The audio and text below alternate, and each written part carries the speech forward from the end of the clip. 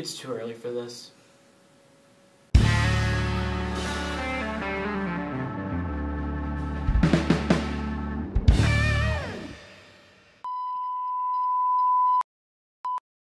Hey guys, I'm Cooper. And I'm Elijah. And you're watching the Snooze. Broadcast for the student by the student. Now let's get into some Snooze news. Marvel Comics co-founder Stan Lee has died at age 95. For those of you who don't know who Stan Lee is, he was the creator of many well-known superheroes you know today, such as Spider-Man, Iron Man, and the Incredible Hulk. Lee died at Cedars-Sinai Medical Center in Los Angeles of pneumonia this Monday, November 12th. Lee leaves behind a wife and 2 children. Raging wildfires in California has left 42 people dead. More than 200 people are still missing after California's deadliest wildfire. The fire has burned to close to 7,000 buildings and has torn through at least 113,000 acres. As of now, only 30% of the fire is contained. In local news, Greenville High School student Jeremiah Williams died November 9th from injuries sustained during a football game. The junior, who was a defensive back, broke his C1 and C4 vertebrae making a tackle. He was later airlifted to UMMC and remained in a ventilator a week before he passed. Ole Miss Chancellor Jeff Vitter announced his retirement Friday, November 9th. At the time of Vitter's hiring, he was given a 4-year contract that was set to expire June of 2020. He will officially step down as the Chancellor of University of Mississippi January 3rd, 2019. Vitter has not yet confirmed a direct reason that he will not follow through until the end of his contract. An Oxford man was killed last Wednesday, November 7th, by a drunk driver. According to the Oxford Police Department, the victim, a 47-year-old pedestrian, was hit by an intoxicated Arkansas native who is now in custody. The driver was charged with a DUI and the case is still under investigation. This week, the Snooze focused on the visiting high school German theater group and their performance. Let's take a look. Yeah, so we had auditions before because we're here with the play Beat a Man at the Fire Races. I want to improve my English skills. I also love theater, so it's really much fun to show other students how theater is in Germany. And I mean, the people in America are just great. So we started in Chicago, and that was in a Latin school. So and we had a performance there. Then we saw a talent show from them. Then we went down to Louisville. And actually, it's European tradition that plays have to be current, and it's referring to the current topic of populism. It's about a guy and his wife who live in a house, and he's having a decent life. It's really nice. He has his own hair tonic company, and there are 2 girls showing up. And they're the arsonists, and they're trying to burn down the house. Tell this Mr. Biederman, well, we are arsonists, Mr. Biederman, and he doesn't believe them, and he lets them in, and that's what is happening right now with populism in Germany. It's like showing how, like, for example, extremists, like populists or communists are able to undermine governments and cultures and societies.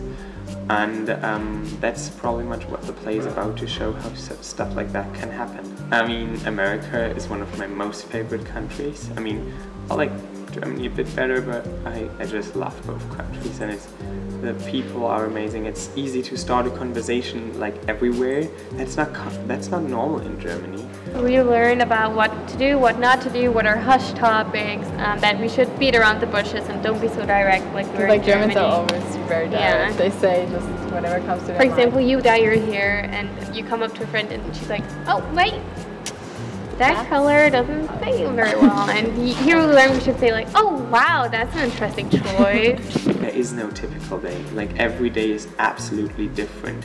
We have days where we drive for a long time. For example, yesterday when we drove from Columbus to Mississippi to Oxford, that was a long ride. But then we have other days where we just go from one museum to another one, or a day where we just stay in school. So there is no typical day. We just do a lot of amazing stuff.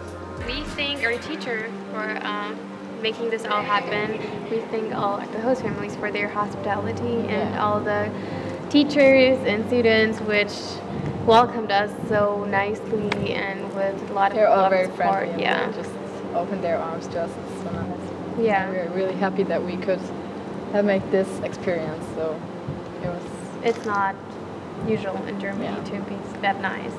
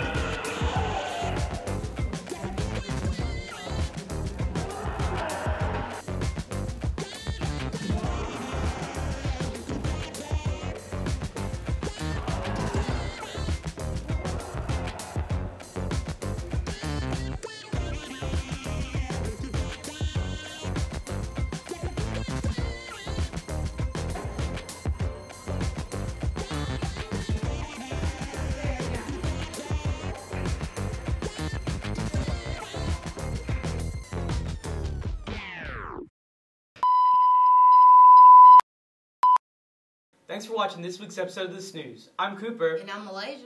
And we'll see you next time.